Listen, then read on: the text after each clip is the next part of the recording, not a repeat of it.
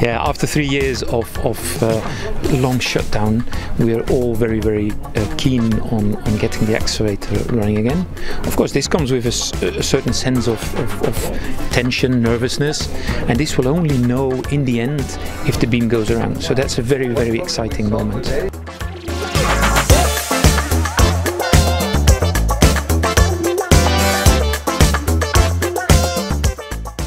It's not flipping a button, no.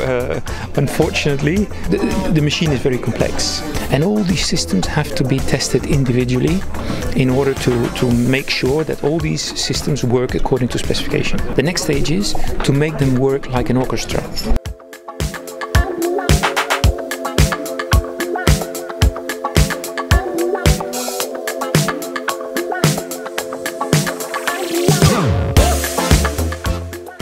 Of course, an even more exciting thing is to see if we can find dark matter. Because this is this cliche thing, if you look to the sky in the evening, you see this 5% of what's out there, and the other 95% you don't see.